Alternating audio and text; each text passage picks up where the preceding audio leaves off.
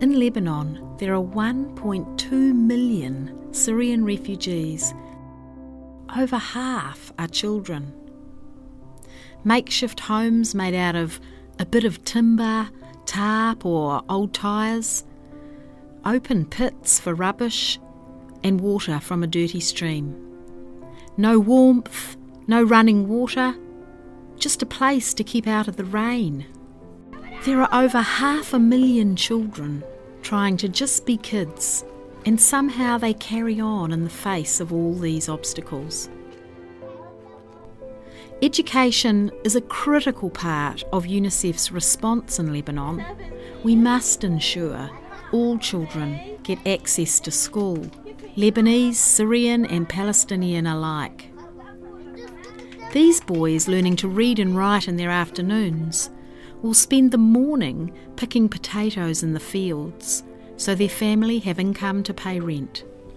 I got a chance to spend time with these children and see firsthand what a difference UNICEF's support is making in their lives. What a joy just to see them painting and using their imagination to recover from trauma and hardship.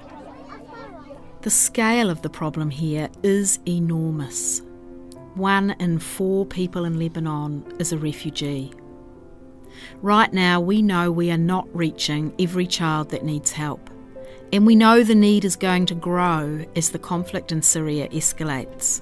Everywhere you look in the settlements, there are so many children, and you can't imagine the way that they have to live. But most heartbreaking of all is to see the babies. I went to visit a local health clinic where the Lebanese medical team works round the clock to treat all the people who need medical attention. A wee baby boy named Adam was there for his first checkup. UNICEF funds clinics like this to help more kids stay healthy and thrive, ensure immunisations are delivered and people have nutrition advice and support when they need it. As I held him in my arms, I wondered what his life will be like. Can we provide Adam with the right support to help him thrive? Can we help this one child? I passed him back to his young mum, and I wished that little family well, for Adam's sake, and for all the children just like Adam. With no clean water and limited firewood, if breast milk falters, the baby's life is immediately at risk. UNICEF organises gathering spaces for breastfeeding mums, a place to connect with their babies. This service ensures the women are getting the nutrition they need so baby survives and thrives. Life is busy in the settlements for women. Between labouring for scarce cash income, looking after children, and the hard chores of getting water and firewood, most parents don't have time to address the underlying trauma that is written on their children's faces. So many kids are traumatised. You can see their pain. UNICEF supports these children by providing counselling and safe places to play, so critical to normalising life and beginning recovery. I sat down with one of these counsellors and she told me about a girl named Sheaan who was only 3 years old when her dad was killed in Syria and her mum abandoned her. She was so traumatised that she stopped speaking and only held herself tightly in a rigid little ball. I met Sheaan, and even with all the current adversity, she is healing. There are thousands of children just like her that need help to heal the scars of conflict and trauma. Everyone has scars. Everyone is just getting through the days.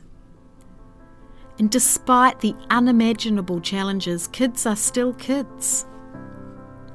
It's wonderful to see them when they forget their troubles for just a moment and they get a chance to dance and be silly and have fun. There was one young girl in particular that I wanted you to meet, 13-year-old Zeinab. UNICEF made a short story about her a couple of years ago, and I was really moved by her story. With UNICEF's support, She's kept up her education informally until she found a place in a public Lebanese school. She is one of the lucky ones. I went and visited Zeinab at her house and met her little sister and her mum. I spoke with Zeinab about school and about her dreams for the future.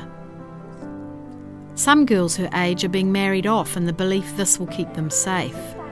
But not Zeinab.